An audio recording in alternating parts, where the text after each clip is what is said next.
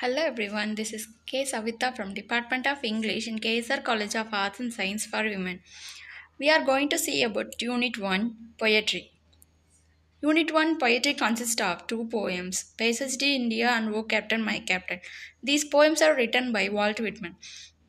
Walt Whitman is a poet, philosopher, mystic, and critic. He was born on May 31, 1819, West Hills, Long Island, in New York. He was known as the father of free verse. W.D. O'Connor called him as a good grey poet. The contemporary critics called him as modern Christ. Passage to India, which was written by Walt Whitman, the poem, divided into 30 sections of varying lengths, it was written in a free verse. Make use of several literary like alliteration, imagery, anaphora, and emjacment. Passage to India is a poem describes an imaginary journey that speaker want to take into fabled India. The poem begins with a description of new modern world and how they parted of God's plan. And here talks about the works of the modern poet, and he talks about the works of the new modern world. The works are Suez Canal, American Railway, and Transatlantic Cable. He sees India as a mysterious, fabled place that once visited will allow the rejuvenation of his soul. The passage to India is not an easy way. Many of them have died in the way. Columbus, who tried to discover America in the way of finding India, he died unhappily. The voyage might seem like a terrifying one, and he is protected by God. He used India as a metaphor in this poem. Whitman also speaks about the value of myths and fables and how they are important as science.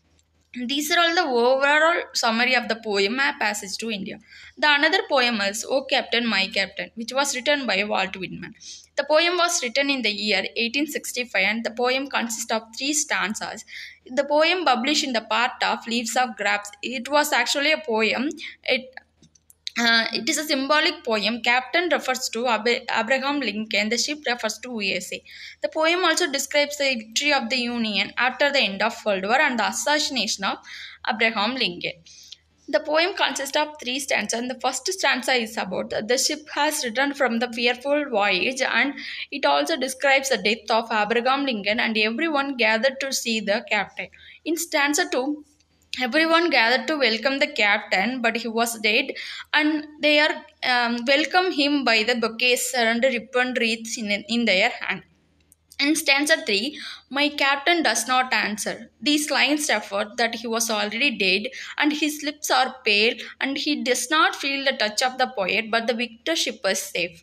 The long voyage has completed, but still the bell is ringing.